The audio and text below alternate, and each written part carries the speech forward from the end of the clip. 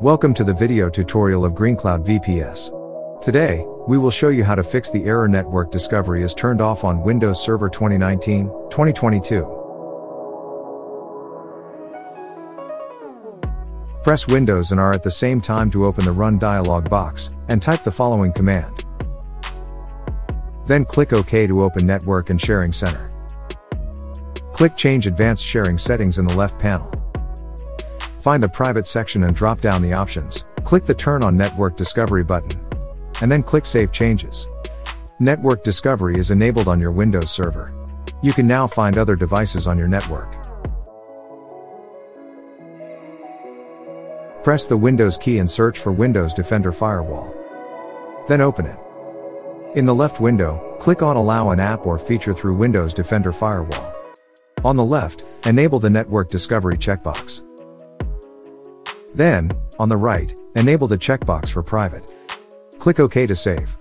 You've now successfully whitelisted Network Discovery in your firewall. Use Windows and I to open Windows Settings and click on Network and Internet.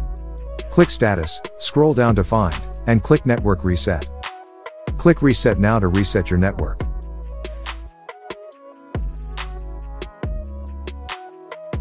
A common reason why you can't use Network Discovery is that the feature's dependency services aren't running. To fix this, use the Services app to start those required services. Use Windows and R to open Run. Type services.msc, and click OK. Scroll down and look for Function Discovery Resource Publication. Double-click to open. Change the startup type to Automatic. After that, click Start under Service Status. Then click Apply and click OK. Locate the DNS client service and make sure it is also set to Automatic. Also, make sure the service is running. Click OK to save the change. Find SSDP Discovery and double-click to open it. Change the startup type to Automatic. After that, click Start under Service Status.